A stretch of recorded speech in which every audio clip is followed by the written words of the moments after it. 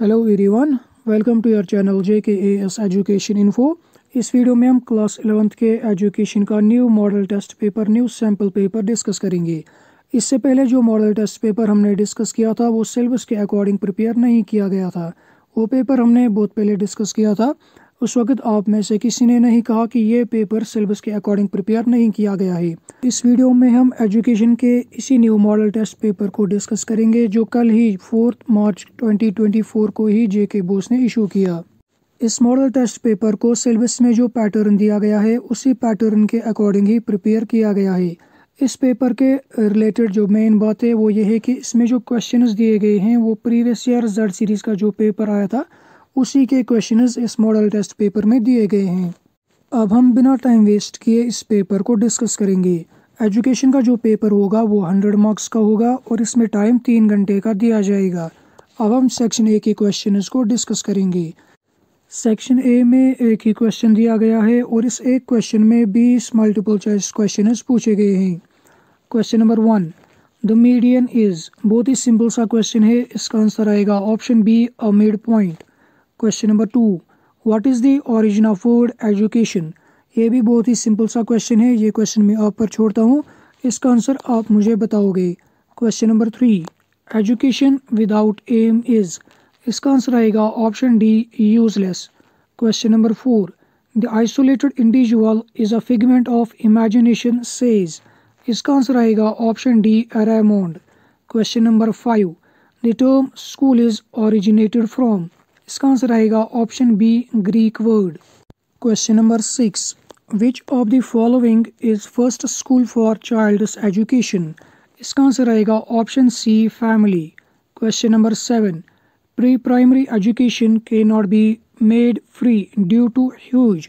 इसका आंसर आएगा option A, financial implications. Question number 7, pre school period is highly. इसका answer आएगा option B, plastic.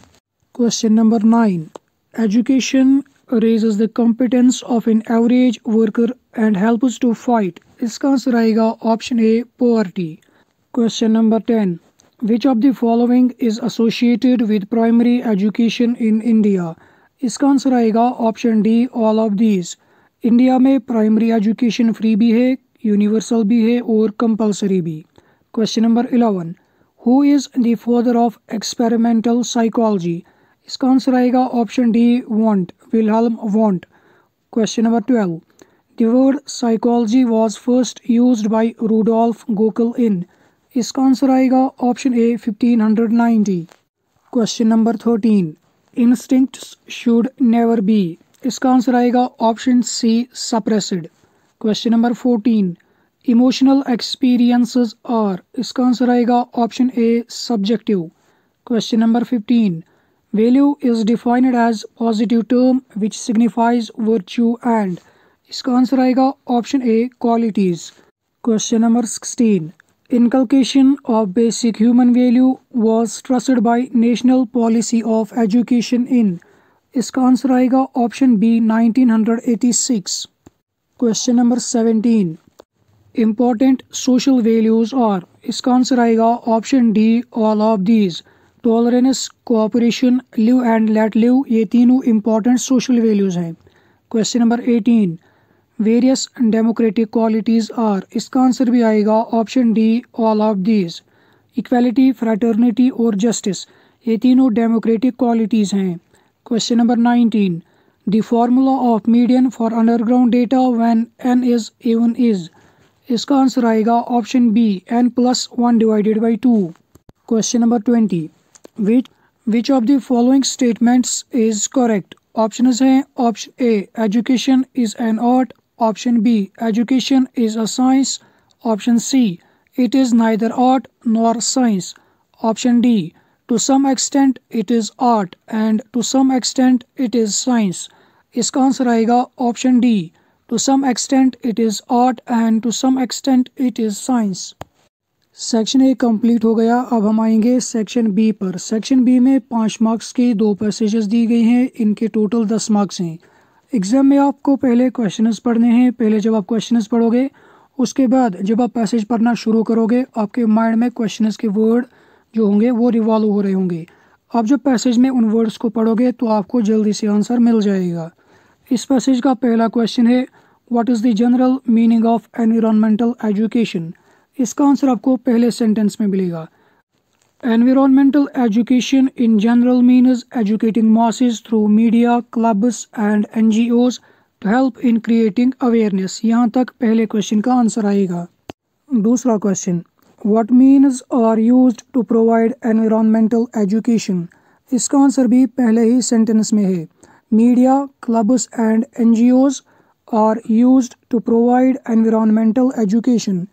तीसरा question, who are the एनवायरमेंटलिस्ट्स। इसका answer दूसरी लाइन में दूसरे सेंटेंस में है। यहाँ से the एनवायरमेंटलिस्ट्स are the people who feel for the improvement and protection of the environment based upon philosophy of conservation। यहाँ तक तीसरे क्वेश्चन का आंसर आएगा। चौथा question, define the term environment. इसका आंसर लास्ट सेंटेंस में आएगा। यहाँ से environment is aggregate of all external conditions influencing the life and development of man and all other organisms. पहली पैसेज कंप्लीट हो गई। अब हम आएंगे दूसरी पैसेज पर। दूसरी पैसेज में भी हम पहले क्वेश्चंस पढ़ेंगे, उसके बाद आंसर्स देखेंगे। पहला question, what do you think is the main cause of pollution in air.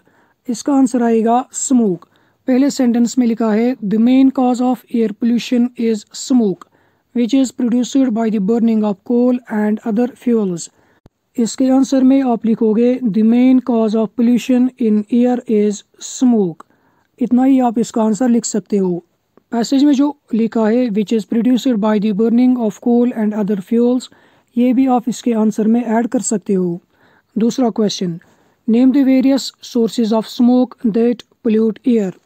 इस क्वेश्चन में सोर्सेज का पूछा गया है, स्मोक के कौन कौन से सोर्सेज हैं।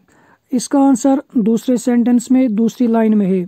यहाँ से smoke goes into air from kitchens, factories, automobiles, training and cigarette smoking. इसके आंसर में आप लिखोगे the various sources of smoke that pollute air are, फिर आप लिखोगे किचन से, kitchens, factories, automobiles, training and cigarette smoking. तीसरा question, what kind of gases render air unfit for inhaling. इस क्वेश्चन में गैसेस का पूछा गया है। तीसरे क्वेश्चन का आंसर दूसरी लाइन में है, and mixes with air to pollute it with carbon dioxide, carbon monoxide and suit. ये सूट क्या होता है, जब स्मोक किसी सरफेस के कांटेक्ट में आता है तो वहाँ पर ब्लैक पाउडरी सब्सटेंस जमा हो जाता है, एक्यूमुलेट हो जाता है। उसी पाउडरी सब्सटेंस को सूट कहते हैं। कश्मीरी में हम इसको तमुन कहते हैं और उर्दू में इसको कालिक कहते हैं। तीसरे क्वेश्चन का आंसर आएगा carbon dioxide, carbon monoxide and suit. Fourth question, name the different unwanted things that are responsible for different allergic reactions. इसका आंसर तीसरी लाइन के एंडिंग में यहाँ से आएगा, radio active dust, ionizing radiations. इसके बाद ये वाला नहीं लिखना है, एक्सप्लोजन्स तक। इसके बाद pollen grains from flowers, fungal spores and suspended fine dust particles are responsible for causing various allergic reactions। दोनों पैसेजेस कंप्लीट हो गई। अब हम आएंगे सेक्शन सी पर। सेक्शन सी में 2 मार्क्स के 9 क्वेश्चंस हैं। इनके टोटल 18 मार्क्स हैं और इनका आंसर सिर्फ 25 वर्ड्स में लिखना है। अब हम देखेंगे questions.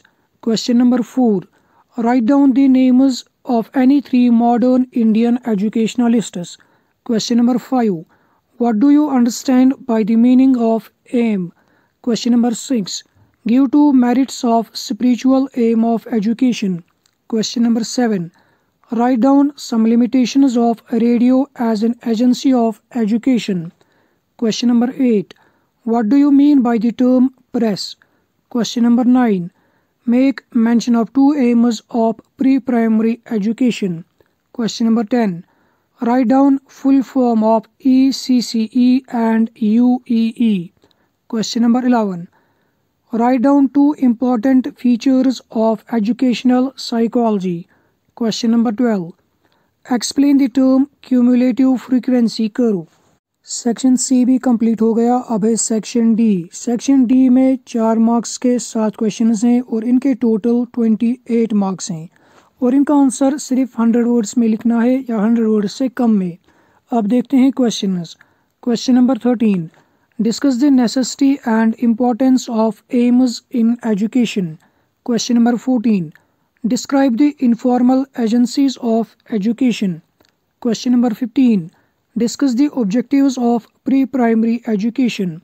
Question number 16, write down the causes of wastage and stagnation.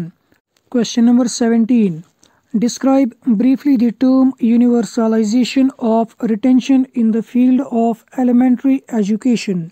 Question number 18, write down the various methods used for training of emotions.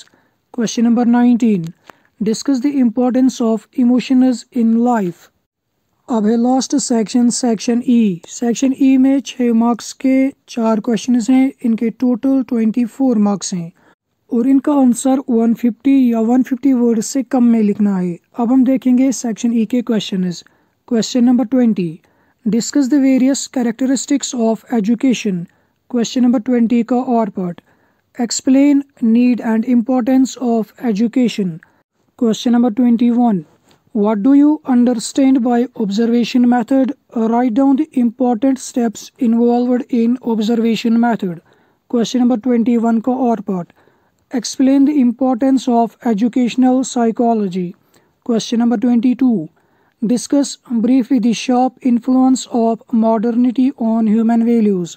Question number 22 का और part, discuss erosion of human values with regard to political, social and economic values.